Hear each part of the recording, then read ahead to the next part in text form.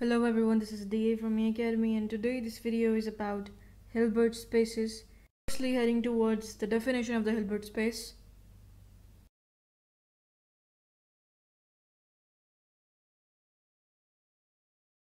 So a complete inner product space is a Hilbert space, and there is a video on inner product space, so you can check this video as well. The link will be in the description or in the above cards. And I think I have talked about a complete space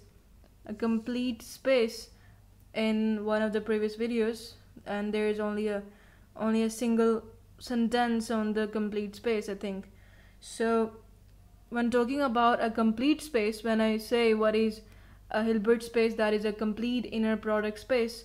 So we know what is an inner product space is and what is meant by a complete space. So the definition of the complete space is, or we can say that the definition of the complete inner product space is, so we know that if we have a linear space V over any field f can be R or C, that is real space or the complex space. So if we have a linear space and we have a pair of this with this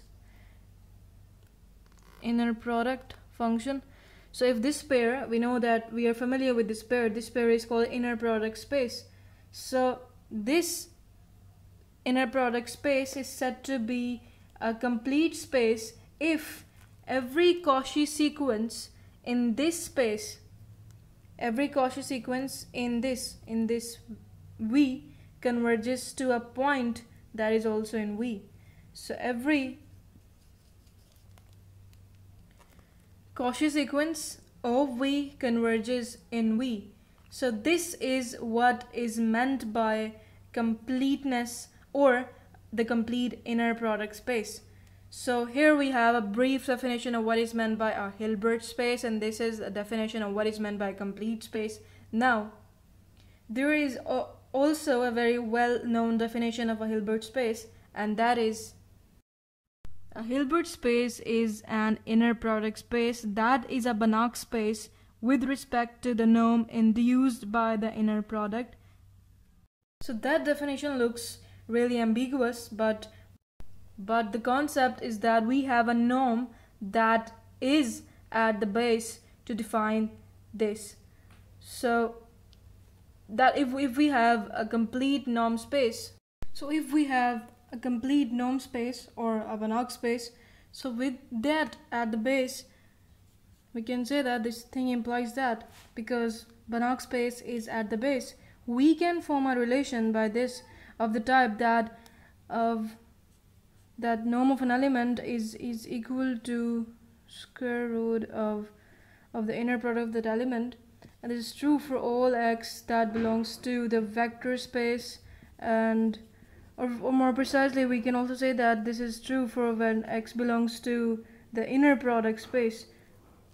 So this is what the definition says, that we have a Banach space or a Banach space with respect to the norm induced by the inner product, and this is a definition of the Hilbert space when we are talking about the relation of the Banach space and the Hilbert space, or the relation of the norm and the inner product.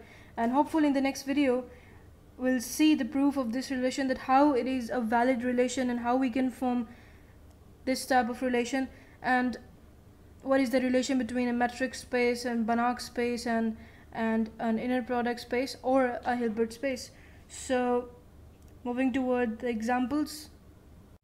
So the most common example, or the well-known example of the Hilbert space is this, the real space. And this is the first example of the Hilbert space, and the second space is the complex space. That is also very well familiar, and I'm not going in the proof that how this and this is an example of the Hilbert space. This is obvious, and